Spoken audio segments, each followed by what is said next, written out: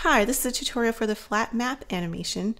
So to customize this, we're going to first go to our project panel, go to the All Graphs folder, and we're going to look for the flat map graph, which is right here. Twirl that down, and let's double click on the flat map graph render. And in this render comp, you can change your text in the main title. And to do that, you will double click on the text layer, and you'll see it become highlighted. Now you can edit that.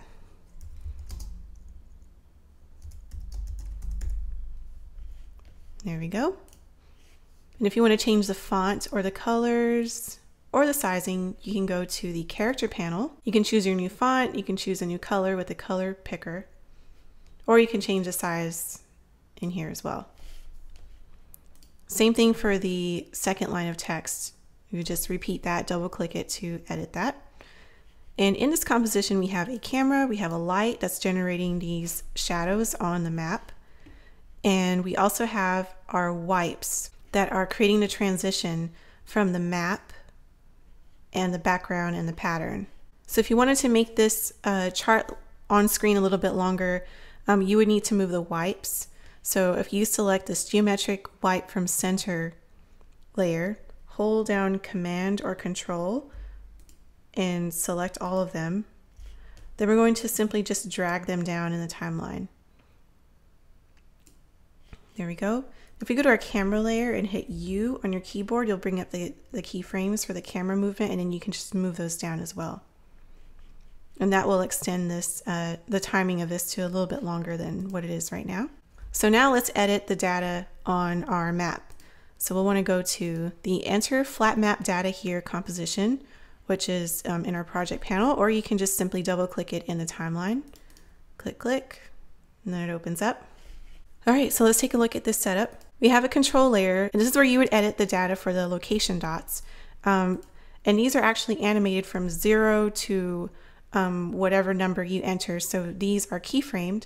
So what you want to do is go to the Enter Data Here layer, hit U on your keyboard, and you're going to double click on the second keyframe for each circle. So we're going to double click on this one, and we have a slider control that opens up, and let's say we want to change that to 25. Hit OK.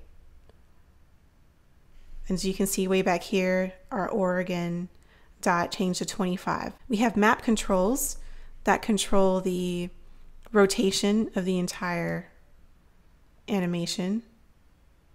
So you can control the rotation for each dot, well, for all of the dots actually. There we go. And you can change the rotation for the map as well. So if you wanted that an angle differently, this is where you would do it in the map controls. We're going to do all of that. Okay. And our next control layer is called the text controls. And this is where you can turn on and off the location dots. So let's say you only had 8. You would just turn off 9 and 10. Or you can turn off 1 and 2. Really doesn't matter. You can turn off any of them. And their location dots, their text, and their data percent, those all disappear. You can also change the location dot size. So if you wanted these to be bigger, they get bigger. And if you want to change the number size, you can go up here to our control panel and make those a little bit bigger. There you go. And all of our text layers are controlled with the character panel.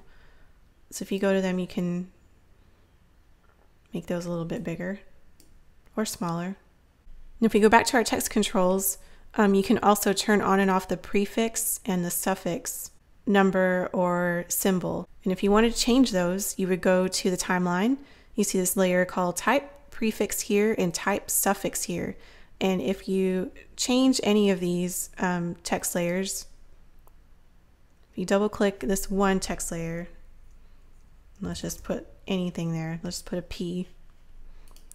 If you change one, they all are changed as well. So you don't have to change each and every one. You just change one and they are all connected together, and the same for the suffix as well. So our last control panel is the color controls, and you can change the text and symbol color here. So if you want to change that, you can do that. You can change the circle color or the outside color.